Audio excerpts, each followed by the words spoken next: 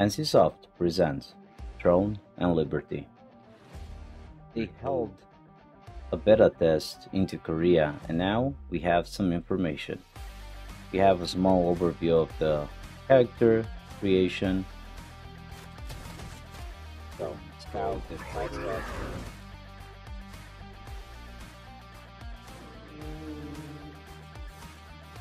A lot of elements already I can tell from Aion and Lineage 2 being combined into Throne and Liberty. We have here also a small showcase of the PvP into the open world.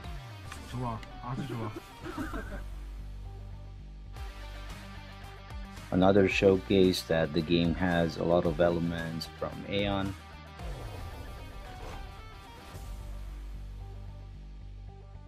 Same goes here with raid bosses that were very present into Lineage 2.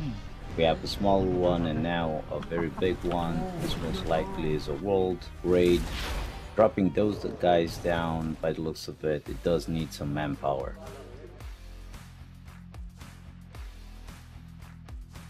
Last and not least, I am very happy to see the castle sieges. The castle sieges, they were very important in both Lineage 2 and Aion, and I'm very happy that they ended up working and bringing something like this into Throne and Liberty. They basically combined elements from Lineage 2 and Aion. I will try my best in providing more information. 1분만 버티면 돼요. 1분만 못 들어오게 해주세요. 저희 얼마 안 남았죠. 끝까지 해볼게요. 이겼어요. Let's hope that both Lineage 2 and Aion was very good to be put into one game, and looking forward to see what exactly is gonna be like while playing.